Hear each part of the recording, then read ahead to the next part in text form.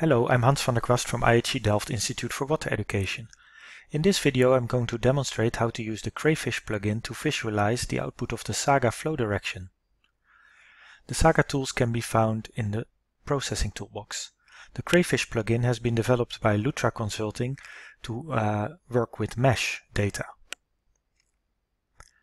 So the first step that we are going to do is to look up the Crayfish tools in the Processing Toolbox. We will use the conversions, and under conversions you find SAGA flow to grip. In the dialog we fill in as input raster the flow direction that is a result from the SAGA tools to calculate flow direction. For the output we have to define the grip file, which is the mesh grid.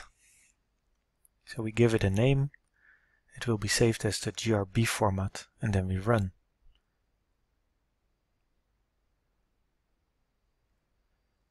We'll find the result in the browser, which we might have to refresh. We can drag the GRB file now to the map canvas. It takes some time to load.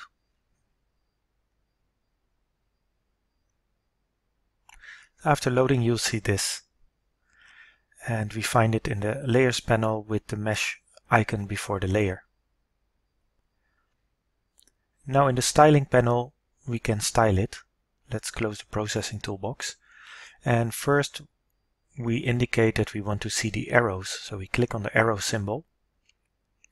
Next we'll uncheck show contours. And then we go to the arrows menu where we can change some parameters to get a better visualization. So here we can change, for example, that the arrow length should be fixed.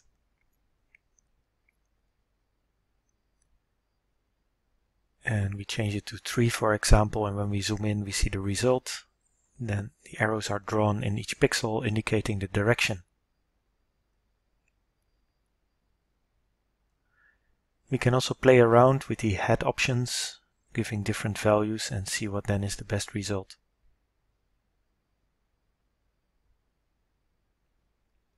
These are defined as the percentage of the shaft length.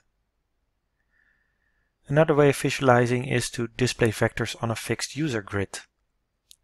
That makes it also easier to see the flow, and it is also easier when we zoom in and out to see the result.